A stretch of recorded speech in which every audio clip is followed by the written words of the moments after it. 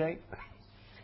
Well, my last talk on John Fisher is going to be about his defence of the priesthood and the Mass against Luther. Of all Luther's works, Fisher insisted, none was more pestilential, senseless or shameless than the abrogation of the Mass. In this book, states Fisher, Luther tries utterly to destroy the sacrifice of the body and blood of Christ, which the Church has ever held to be the most salutary and the chief object of devotion to all the faithful of Christ. Luther interpreted Hebrews 7:27 as teaching the sole sufficiency of the sacrifice of the cross, making any further sacrifice unnecessary.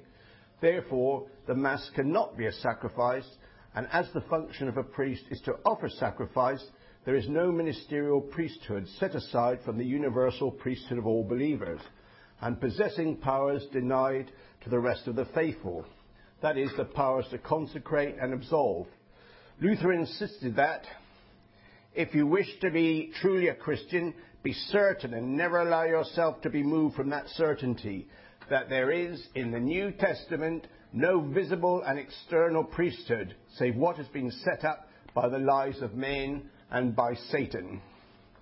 His theory of justification by faith alone ruled out any possibility of satisfaction for sin being obtained through the sacrifice of the Mass. Indeed, to term the Mass a sacrifice was for Luther blasphemous. The core of his case against the sacrifice of the Mass lay in his new theory of the sacraments, according to which the essence of a sacrament was a word of promise. That's a very important phrase, verbum promissionis, by which Christ assured forgiveness of sins to those who had faith in him, and thus in his words and promises. From this perspective, what mattered about the Last Supper were Christ's words, "This is the New Testament in my blood, which shall be shed for forgiveness of sins." And the key word here is testament, which Luther considers passing on words, a will, a promise. On this, Luther based his claim that the Mass was not a sacrifice, but a testament, an analogy which expounded by casting Christ as a testator, bequeathing forgiveness to his heirs. All that was necessary was to believe in Christ's promise and accept his bequest. Faith alone attained the good offered by the Eucharist. Fisher upheld Catholic teaching on the Mass and the priesthood in his Confutatio, in his Defensio Registrationis, and the Sacri Sacerdoti Defensio contra Lutherum of 1525, the defence of the sacred priesthood against Luther. In his De Abroganda Missa Privata, the abrogation of private masses of 1522, Luther had claimed that the priesthood of the New Testament was common to all believers, and that the ordained ministerial priesthood of the Catholic Church, together with its sacrifice, the Mass, was a blasphemous abomination. In his Sacri Sacerdoti, Fisher quotes with indignation Luther's arrogant insistence that three arguments he had put forward against the sacred priesthood could not possibly be refuted.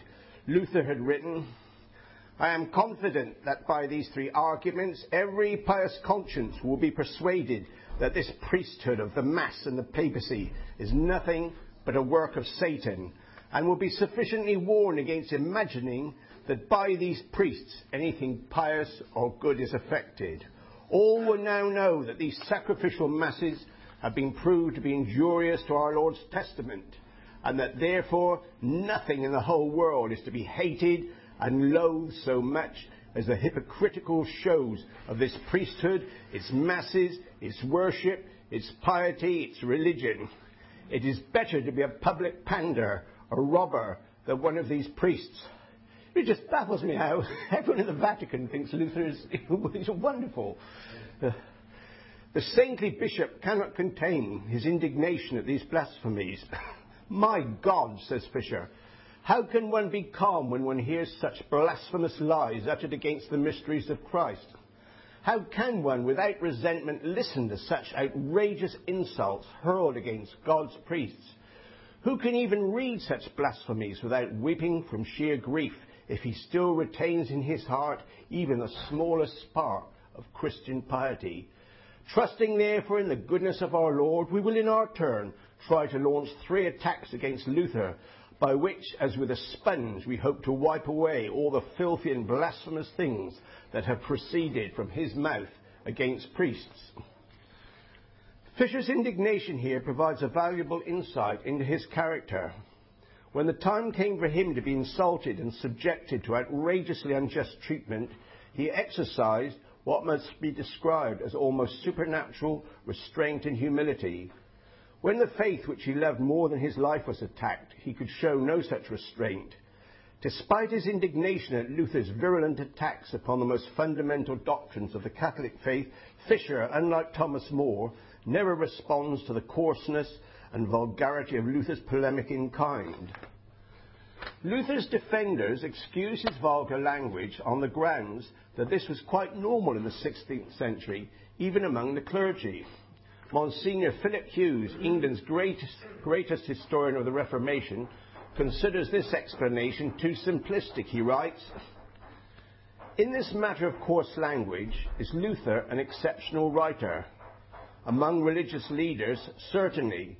Among the few who have claimed to be sent by God to restore the divine religion to its primitive state, he is uniquely coarse.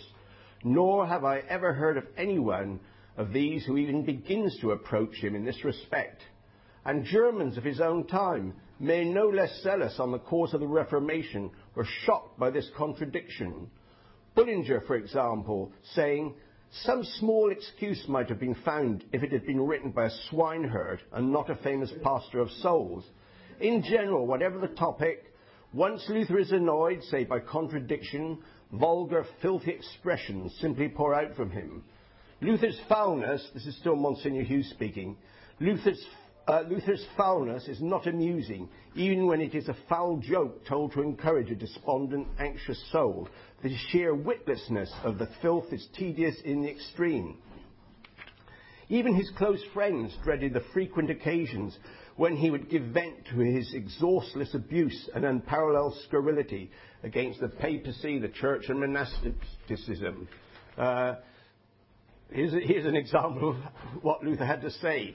"I will curse and scold the scoundrels until I go to my grave, and never shall they hear a civil word from me.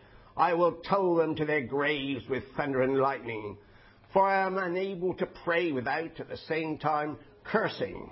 If I am prompted to say, 'Hallowed be thy name,' I must add, 'Cursed, damned, and outraged be the name of papists.' If I am prompted to say, 'Thy kingdom come,' I must perforce add, 'Cursed, damned, destroyed must be the papacy.' Indeed, I pray thus orally every day without intermission." One of his oldest friends felt obliged to conclude that Luther, with his shameless, ungovernable tongue, must have lapsed into insanity and been inspired by the evil spirit. Monsignor Hughes considers the question of Luther's truthfulness to be of greater importance than his coarseness, noting that he never hesitated to lie if he thought it would be useful. He cites Luther's De Votis Monasticis, one of the more violent of his diatribes, as containing falsehoods which must have been known to be false to the writer. Perhaps the most notorious case of Luther's indifference to truth involved the double marriage of Philip, the Landgrave of Hesse. There are no grounds upon which Philip could obtain an annulment to his marriage with Christina, daughter of the Duke of Saxony, who had borne him 7 children. Philip was infatuated with Margaret von der Saal, a 17-year-old lady in waiting, and Luther advised a double marriage which must be kept secret to avoid a scandal. So he married this girl, and it was all kept secret, but news of the marriage eventually leaked out and caused a national sensation and scandal. Luther insisted that for the sake of the Christian church, Philip must deny that the second marriage had ever taken place. I love this quote. And he said to Philip, "What harm could there be if a man to accomplish better things and for the sake of the Christian church does tell a good thumping lie?" Luther did not even draw the line at blasphemy, claiming in 1532 that our Lord had been an adulterer before he died, and on 3 occasions no less.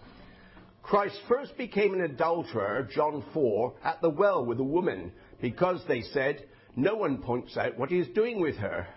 Similarly with Magdalene and with the adulteress in John 8, whom he allowed to go so easily.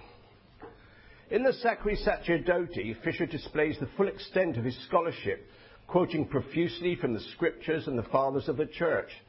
Time and again he emphasizes that the argument from tradition is unanswerable. And you might remember from yesterday, Luther just dismissed the whole of tradition.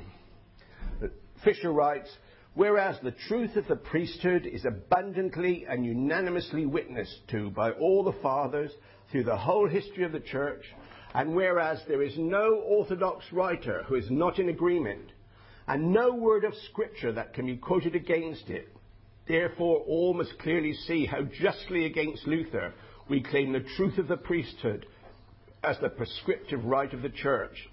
It would, this is still Fisher speaking, it would indeed be credible that when Christ had redeemed his church at so great a price, the price of his precious blood, he should care for it so little as to leave it enveloped in so black an error.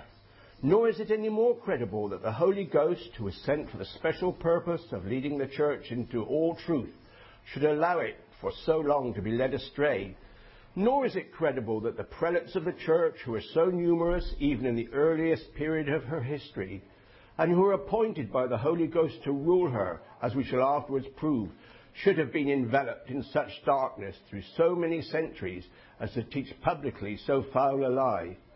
Finally, it is beyond belief that so many churches throughout the various parts of Christendom, hitherto governed with such careful solicitude by Christ and his Spirit, and by the prelates appointed for the purpose, should now unanimously fall into an error so foul and a lie so ruinous, according to Luther, that it does an injustice to the very testament of our Lord.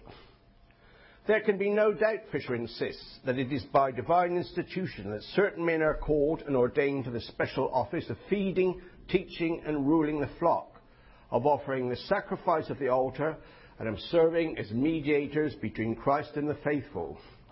In his second rejoinder to Luther, he provides 10 axioms to refute the heresiarch's assertion that there is only one priesthood in the New Testament, that of the priesthood of all believers. Luther claims that this priesthood is spiritual and common to all Christians. For all we who are Christians, that is, sons of Christ, the great high priest, are priests by the same priesthood as he, nor have we need of any other priest or mediator but Christ. Fisher concludes his second rejoinder by summarizing his 10 axioms, which are replete with quotations from the scriptures and the fathers. These 10 axioms he's going to summarize. He's already given each one in great detail with quotations from the scriptures and the fathers. We have now built up our 10 axioms for the second rejoinder to Luther. The first shows that for 6 undeniable reasons there must be placed over the multitude men to care for its interests. The second, that in fact Christ appointed such men to feed, govern and teach the Christian flock. The third, that such men need a more abundant grace that they may the better discharge their office. The fourth, that in fact Christ did bestow such grace upon the pastors he appointed. The fifth, that these offices must necessarily be continued in the church until the last day. The sixth, that no one lawfully discharges such an office unless he be duly called, ordained and sent. The seventh, that those who are legitimately appointed to such offices are undoubtedly to be believed to be called by the Holy Ghost. The eighth, that at the moment when they are thus appointed, they receive always the grace of the same Spirit, unless they place a hindrance in the way. The ninth, that the Holy Spirit infallibly gives this grace at the performance of some external rite, that is, the imposition of hands. The 10th, that the pastors and priests so ordained by the imposition of hands are truly priests of God, and offer sacrifice both for themselves and for their flock. From these axioms, which we have fully established from the Holy Scriptures, it is clearly proved that in the Church there are some functions instituted by Christ and his Holy Spirit, which are not common to each and every one of the people. For not all are called to the office of feeding, teaching, and ruling the flock. But without call and ordination, as we have shown, no one may usurp these functions. We do not deny, however, that all the people are called priests in Holy Scriptures, but their priesthood, in comparison with the other, is metaphorical. For the people, in the same sense in which they are called priests, are also, as we shall show, called kings. Each one as a king rules himself, and in like matter is a priest to himself alone. All Christians then are kings and priests, but to themselves, not to others. But the pastors and priests of whom we speak are priests for the whole flock, in the sense that they feed and rule them. For they are mediators between Christ and the people, that they may teach the people what they have learned from Christ or his Spirit. For this reason does St. Peter, as we have seen, call Christ the Prince of Pastors. For as they feed the flock, they are in turn fed by Christ. Moreover, the priests of whom we speak have to render an account for the souls of their subjects. But the people, in their turn, have not to render an account for the souls of their priests. Again, priests, although they are taken from among men, are yet appointed for men in the things that appertain to God. But the people, on the other hand, are not appointed to act as intermediaries to God for their priests. Priests, therefore, being of the same flesh and blood as the people, are to offer sacrifice continually, both for themselves and for the sins of the people. Thus the victim, by which chiefly they are to appease the anger of God, is the sacrifice of the altar, in which, under the appearance of bread and wine, according to the order of Melchizedek, they offer continually the body and blood of Christ. Luther, with such a great show of words, boasted arrogantly that he had proved no priest nor mediator to be necessary to the people except Christ. It will now be clear, I trust, how utterly unfounded is this assertion. So may we say, too, of his assertions that every Christian is a sufficient priest to himself, to teach himself, and to perform all the other priestly functions, and all other offices that are not common to the whole people, but have been set up by the lies of men and the deceits of Satan. For from the foregoing axioms it will be obvious to all that the office of these men, whom for the moment we may call go-betweens or mediators between Christ and the flock, was not established by any human invention, but by the divine institution of Christ and the Holy Spirit. Fisher's mastery of patristic teaching is made clear in his response to Luther's claim that there is no priesthood in the New Testament beyond that of the general priesthood of all Christians. Luther writes, "Before going further, let us stop here a moment to hurl a few jibes at the monsters and idols of this world, the Pope and his priests. Come now, you fine priests, show us one jot or tittle from the whole of the Gospels or Epistles to prove that you are or ought to be called in any special way priests, or that your order is a priesthood different from the general priesthood of all Christians. Why do you not reply? Can you hear me, you deaf images? Go to the schools of Paris, I beg you, where in place of texts of Scripture they issue their official degrees. Where do you come from, you priests of idols? Why have you stolen the name that is common to us all and appropriated it to yourselves? You are guilty of sacrilege and blasphemy against the universal church, for you have violently snatched from others a holy title and now abuse it, turning it merely to tyranny, to ostentatious avarice and lust. Again, I say, we regard you priests as the idols of the world. What can you say for yourselves, you intolerable burdens upon the whole world? You are not priests, and yet you call yourselves such. Think what you deserve, you notorious thieves and hypocrites." Fisher replies, "Surely no one who reads this will imagine that he is listening to a man of sane mind and Christian spirit, but rather to a mad dog spurred on by the furies of hell. But let him keep his abuse. We will proceed with our argument. And although the axioms we have above established are quite sufficient to answer this outburst of Luther's, yet we will add more. First, I would ask the reader to notice how unjustly Luther attacks the priests of the present day.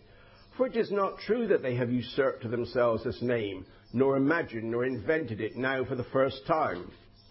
For If any deserve to be attacked for this cause, it is rather those whom we have quoted above: Origen, St. Basil, St. Athanasius, Eusebius, St. Cyril, Chrysostom, Cyprian, Ambrose, Jerome and Augustine, who were so blind that far from detecting the error which Luther now proclaims, they embraced it as the most evident truth.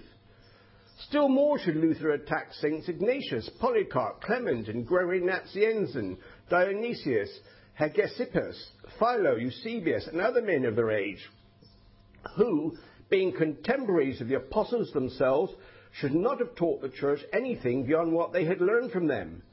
But most of all should Luther direct his insults to the Holy Ghost, who dwells in the church, being sent for this very purpose, that is, that he may lead it into all truth.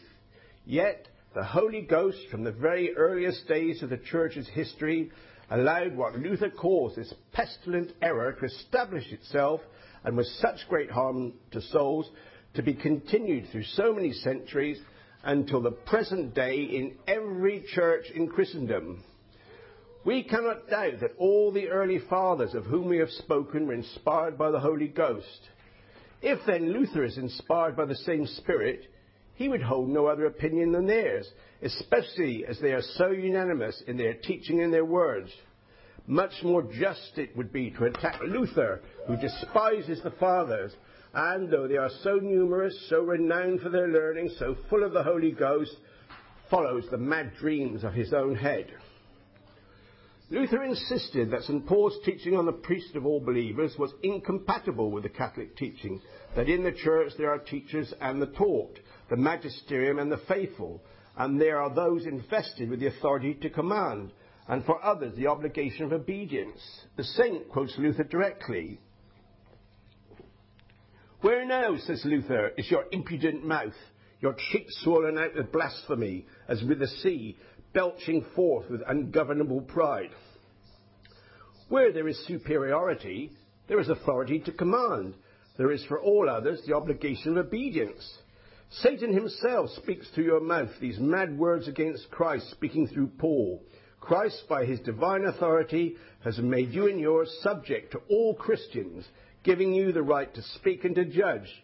But you in your effrontery make everyone subject to yourself, and arrogating to yourself alone the right of speaking and judging, raise yourself alone above all like Lucifer.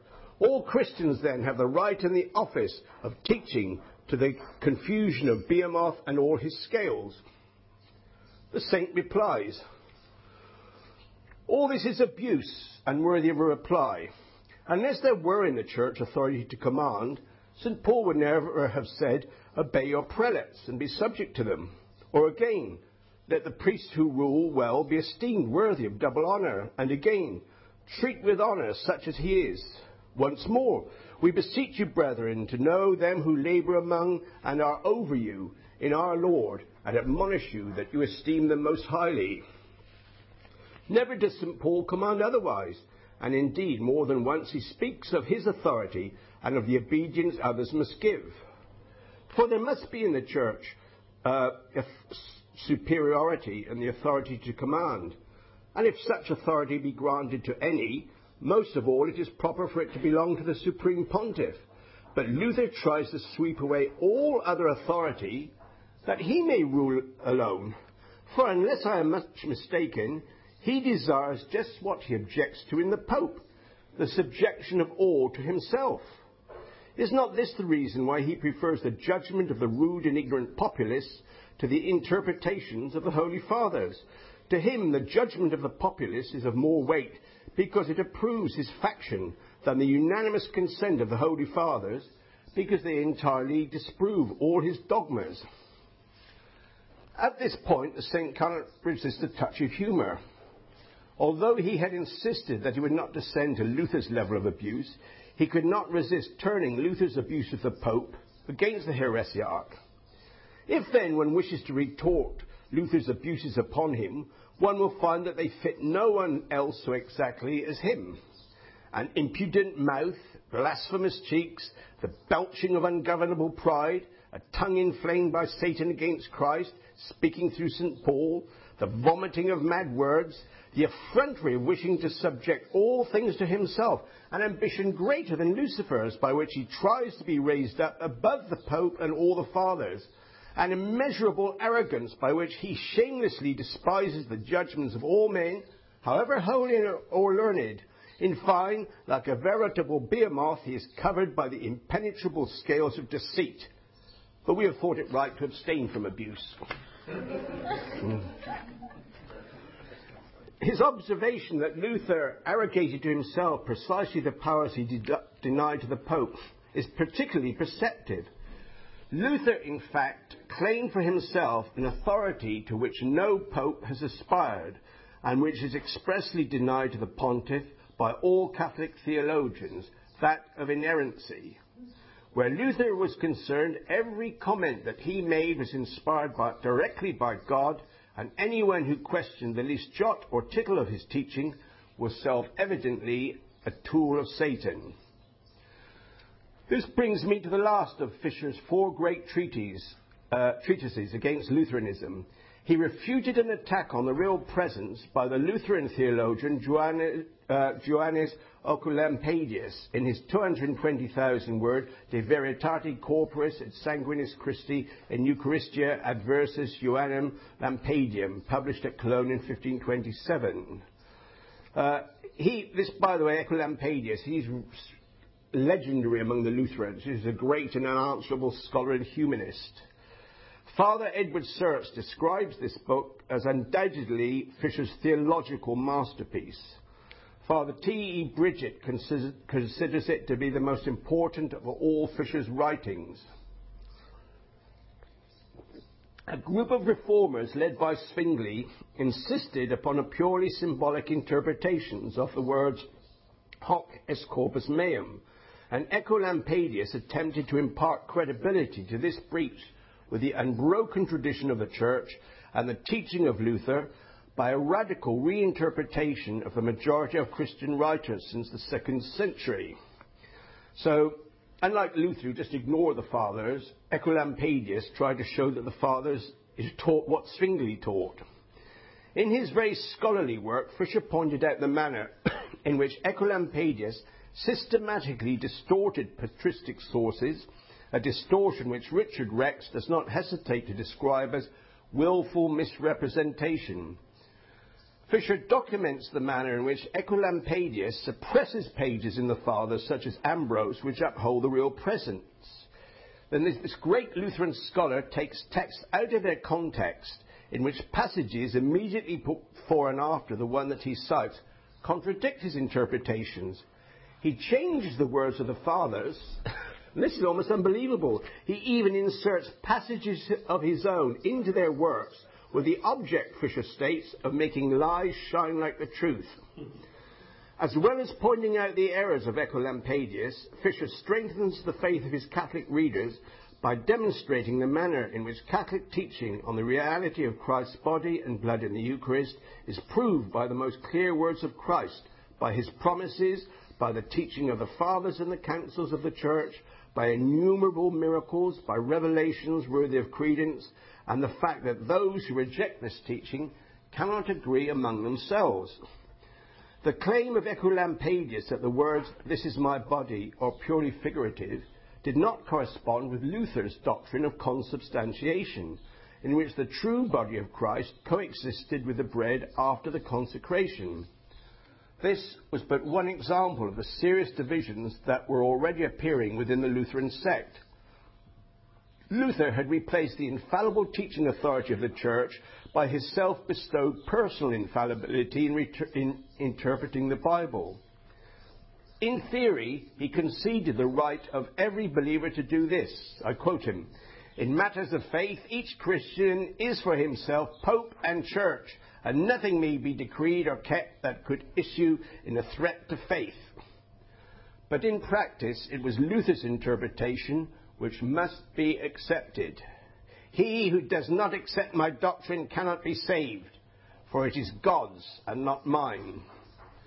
Luther most certainly did not believe in universal freedom of opinion in religious matters. What he demanded was freedom for his own opinions, Those who disagreed with him, whether Catholic or Protestants, were dismissed as pig dogs, dolts, fiends from hell. His personal interpretation of the Bible was a saving truth. All else was lies and delusions. It is hardly surprising that some reformers who disagreed with him remarked sardonically that it was small gain to have got rid of the Pope of Rome if they were to have in his place the Pope of Wittenberg. Fisher did not simply take satisfaction in the divisions among the Lutherans. He states specifically in his refutation of Ecolampadius that he exulted in these divisions. Yet, I'm quoting now, yet it was not even on account of this vengeance of God, abandoning them to a reprobate sense, that I exulted. There is a still more evident proof of God's avenging hand. It is related in the book of Genesis of certain men that they resolved to build a tower whose top should reach to heaven, so as to leave their names famous to posterity. The world was then of one tongue, but God so punished their pride as to confound their speech, so that one understood not the other. The same punishment has fallen on these factious followers of Luther. They also conceived in their minds that they would build a new church and get fame throughout the world. And in this endeavour it is wonderful how united they were and banded together, so that they seemed to be like one man, with one heart and mind. Nor would they have ceased from their work, had not God, pitying his church, looked down from on high, and bridled their madness by strife of tongues. He has brought it about that those who seem leaders among them understand not each other's voices. They strive with one another, and no one deigns to listen to his neighbour. The followers of Karlstadt have separated from the Lutherans, and they are pouring out insults one against the other. It may be seen from letters just printed in the name of Luther how great a controversy rages. Even Melanchthon, as I have heard from trustworthy men, is not well agreed with Luther. And now at length one of these leaders comes to the front, named John Ecolampadius, who formerly followed Luther in everything, and now he most vehemently differs from him in many points. Who then does not see that God is fighting for his church, since he has put confusion in their tongues and turned their arms one against the other? Fisher's refutation of Ecolampadius had a considerable, even decisive influence on the teaching of Trent on the Real Presence. Fisher's books and sermons refuting Protestantism were read and quoted throughout Europe and translated into vernacular languages, including German, Hungarian, and, believe it or not, Czech. Father Sertz writes, his orthodoxy, his learning, and his solidity made Fisher a pre-Tridentine classic. Even the failure of Luther and Ecolampadius to refute him served to enhance his reputation as being unanswerable. As I mentioned to you before, although Luther answered every attack upon him, he never attempted to answer Fisher, nor did Ecolampadius when he wasn't in a position to, when Fisher had shown how dishonest he was. His confutation of Luther's defence, Assertionis Lutherae Confutatio, published in Amsterdam in 1523, went through 20 editions by the end of the century, twice as many as Thomas More's Utopia. The great Spanish Dominican, Francisco de Vitoria, insisted that Luther was the only bishop in the church capable enough to join in the battle against the Lutherans. For the benefit of Father Barrero, I'm sure he'd like to hear Vitoria's words. A solus unus episcopus es modum ecclesia puto Rofensis vir magnae doctrinae qui scribet contra Lutheranos. And you can find this in the Commentarios a la Secunda de Santo Thomas, published in Salamanca in 1932. The German Catholic apologist Johann Eck came to England specifically to consult Fisher and drew heavily upon him in his own great work against Luther, Enchiridium Locorum Communion, which was dedicated to Henry VIII and also contained material derived from the King's Book. Eck's Enchiridion was published more than 100 times. Johannes Cocleus also admired Fisher and translated parts of the Confutation and the work against Ecolampadius into German. He maintained that Luther made no attempt to refute either Fisher or More, because their doctrine was too sound and their lives too upright for him to attack. Cochlaeus also dedicated some of his own books to Fisher, and after his execution wrote 2 books defending Fisher and More and denouncing Henry VIII.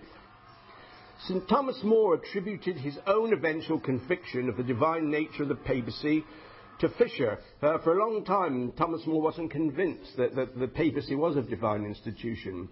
In a tribute to his fellow martyr, More wrote, "The Reverend Father John Fisher, Bishop of Rochester, a man illustrious not only by the vastness of his erudition, but much more so by the purity of his life, has so opened and overthrown the assertions of Luther that, if he has any shame, he would give a great deal to have burnt his assertions.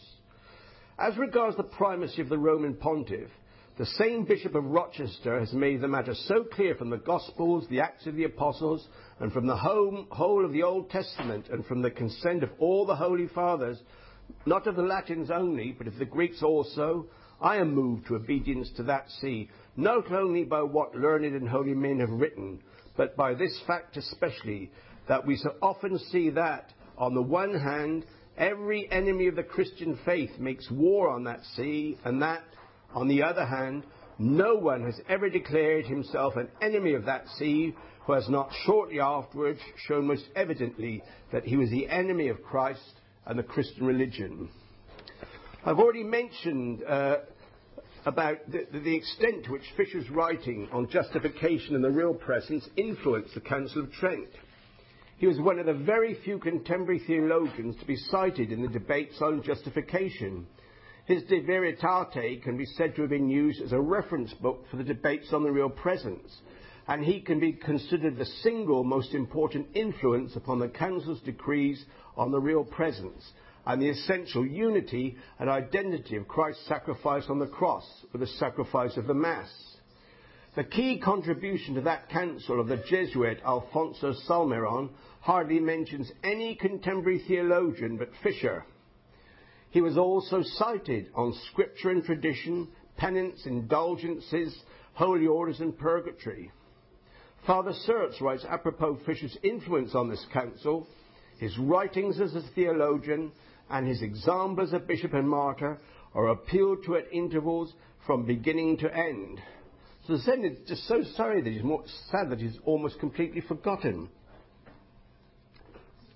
In a sermon preached in 1505, John Fisher had prayed for bishops who would be true shepherds to their flocks.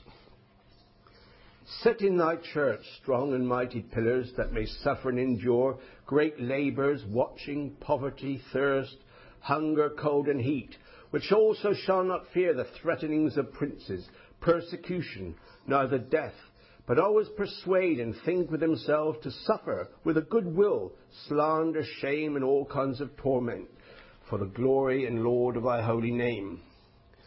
In this passage he had, without realizing it, painted his own portrait and prophesied in detail the sufferings that would precede his martyrdom. The direct cause of this martyrdom was his refusal, like that of St. Thomas More, to subscribe to the 1534 Act of Supremacy, which effectively dethroned the Pope and substituted the King as the only supreme head on earth of the Church of England called Anglican Ecclesia. The section of the Act which made the double martyrdom inevitable reads, "The King, our sovereign Lord, his heirs and successors, kings of this realm, shall be taken, accepted and reputed the only supreme head in earth of the Church of England called Anglican Ecclesia, and shall have and enjoy annexed and united to the imperial crown of this realm, as well the title and style thereof, as all honours, dignities, immunities, profits and commodities, to the said dignity of the supreme head of the said church, belonging and appertaining." It's the profits and commodities is very significant because, as I explained to you, every bishop, the whole income from his first year had to go to the Pope. Well, now it had to go to Henry VIII. And everything you had to pay Rome for to get bulls, now you had to pay the king. Henry VIII would tolerate no dissent from anything he wished, from anyone, for any reason. John Fisher had been chosen as a bishop by Henry's father, who recognised his manifest holiness, but that could not save him. He was not only the holiest bishop in Europe, but the entire Catholic world, but that could not save him. He had been revered by Henry's grandmother, Lady Margaret, and chosen to be her confessor, but that could not save him. He had defended Henry's book against Martin Luther, but that could not save him. He had preached twice at St. Paul's Cross at the express command of the king, but that could not save him. The king had so admired him that he insisted that the royal arms should be affixed to all the saints' books against Luther, but that could not save him. The saintly bishop was gravely ill and on the point of death, but Henry was merciless. The judgment passed upon the king in a contemporary account could hardly be more severe. More monstrous was it that the king or any man could be so cruel to put such a man to death, yea, though he had been an offender, for very shortly he must have died by nature. And surely, I think, if he had been in the great Turk's land, and guilty of a great trespass there, he would never for pity have put him to death, being already so near the pit's brink. For it is the most cruel thing that can be, to put to death anyone that is presently dying. Wherefore in this point I think this King Henry passed all the Turks or tyrants that ever was read or heard of.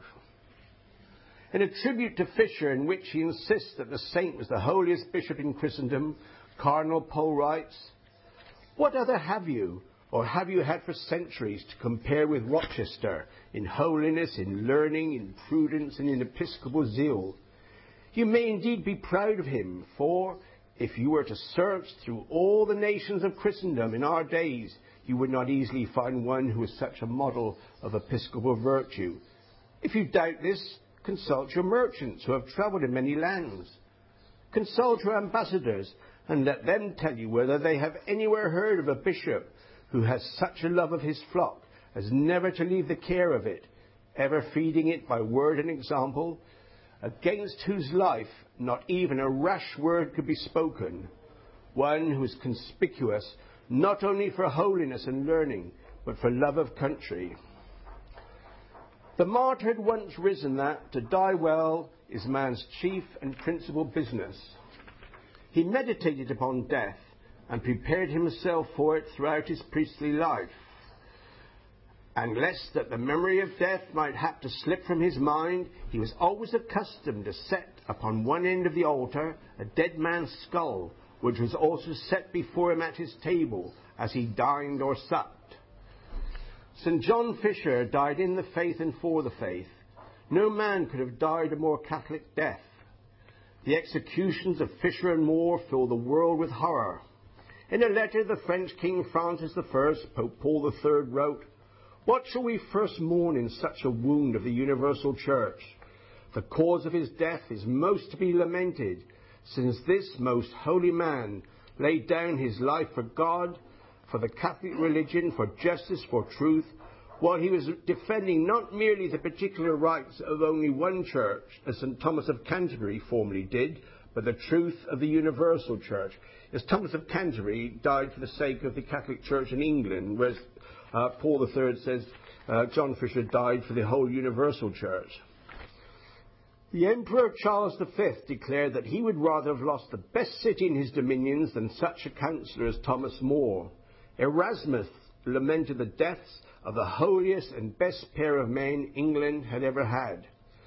In a sermon preached to the citizens of London during the reign of Mary Tudor, Cardinal Pole told them, "And here now was the provision that God made to stay the multitude, that they should not so deeply fall, which was the example of these two great and notable servants of God, but rather suffer their heads to be stricken off, than to consent that the realm should be cut off from obedience to the head that Christ did appoint upon earth." Dr. John Lingard comments, "By these executions the king had proved that neither virtue, nor talents, neither past favours, nor past services could atone in his eyes for the great crime of doubting his supremacy. In England the news was received with deep but silent sorrow. in foreign countries with loud and general execration, but in no place was the ferment louder than in Rome. They had fallen martyrs to their attachment to the papal supremacy. Their blood called on the pontiff to punish their successors. On the 19th of May 1935, the Church ratified the common judgment of Christendom and raised the martyred bishop to her altars as St. John Fisher of Rochester. St. Thomas More was canonized on the same way. The two saints share the same feast day, the 9th of July. Father Edward Search wrote, "Consequently, his death is his most influential work, written not by his pen, but spelled out in blood, for all to read as they run."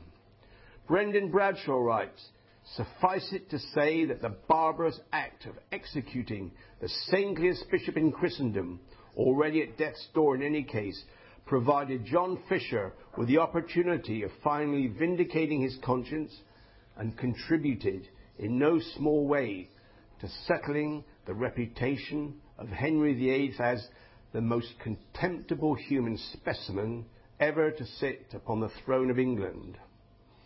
But Henry was by no means the most contemptible man in Britain on the day that the Bishop of Rochester mounted the scaffold in Tower Green.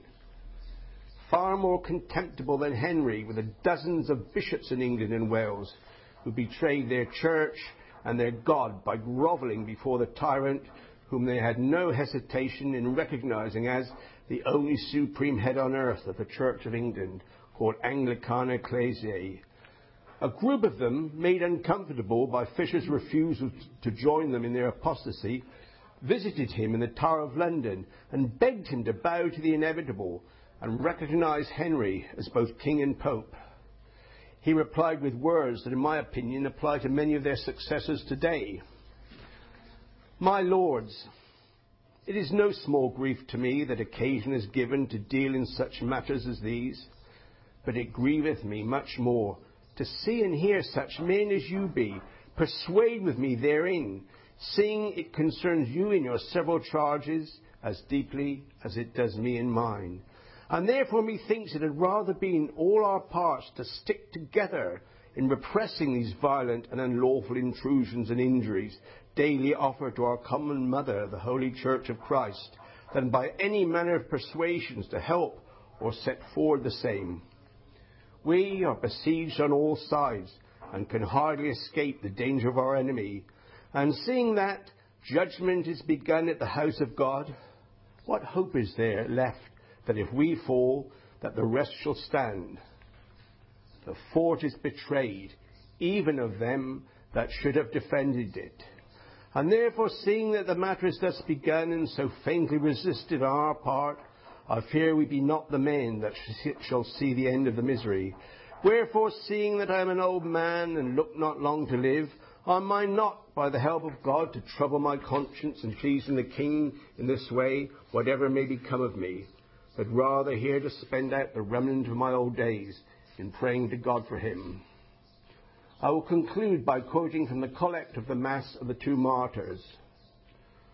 O God, you raised up your blessed martyrs, John and Thomas, from among the English to be the defenders of the true faith and of the primacy of the Holy Roman Church. Grant that through their merits and prayers we may all become and remain one by the profession of the same faith. That's it.